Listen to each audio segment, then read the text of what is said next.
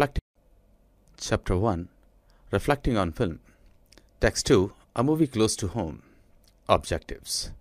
By the end of the lesson, you will be able to identify the main idea in the text, locate the specific idea in the text, distinguish between general and a specific idea in the text, use reading strategy, previewing in the text.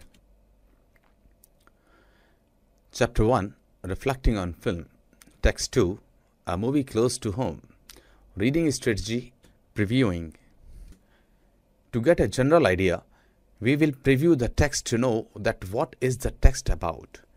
You have to read the title or subtitle if any, look at any photos, graphs or charts, read the first sentence of all given paragraphs, read the last sentence of the text.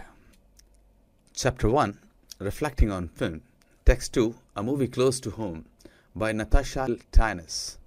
In order to preview the given text, underline the title, the first sentence of each paragraph, and the last sentence of the text. You can also underline the numbers, names, and examples if any. What do you think this text is about?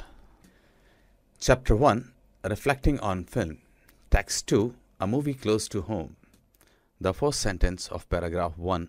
The travails of Raz, a young Arab American woman searching for her true self, are the theme of a feature film that producers hope to shoot entirely in Jordan with the Western market as its target audience. The first sentence of paragraph 2. The film Fills the Shadow is the brainchild of Jackie Ovis Severis, an Arab American director born in a Jordanian mother and Egyptian father. The first sentence of paragraph 3. For the enthusiastic 39-year-old director, the project is not just about making a movie.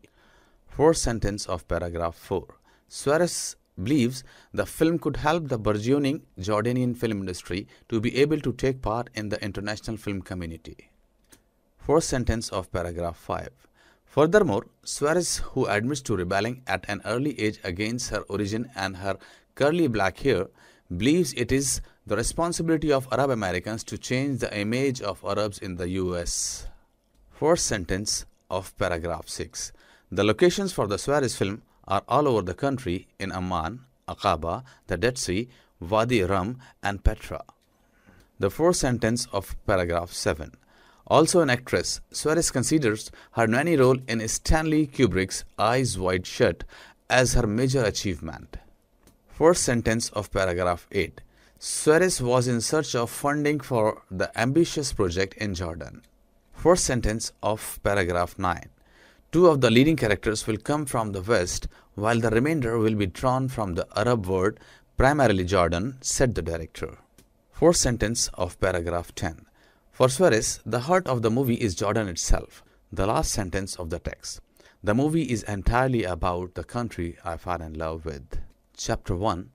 Reflecting on Film. Text 2. A movie close to home. Vocabulary check. Semi-autobiographical. Semi, partial, autobiography, an account about a person's life written by that person. Burgeon, to begin to grow. Renowned, famous. Protagonist, the main character in a book, play, or film, to turn down, to refuse. Chapter 1. Reflecting on Film. Text 2. A movie close to home. So the answer of the question asked during previewing, what is the text about? The text describes the story of a young Arab American woman who wants to highlight her country by making a film on it. Based on the reading of the text, answer the questions that follow. What was the motive of the movie? Answer is, the motive of the movie was to change Arabs. Which were the locations where Suarez was going to shoot her film? The answer is, Amman, Aqaba, the Dead Sea, Wadi Rum, and Petra. How Suarez wanted to change image of Arabs in US? The answer is, Suarez believes that showing is more effective than telling. Decide the given statements are true or false. Suarez believes that popularity of a country is wider in showing instead of telling. It's a true statement. Suarez collected funds for her film from Middle East. It's a false statement. This is the end of chapter 1, text 2.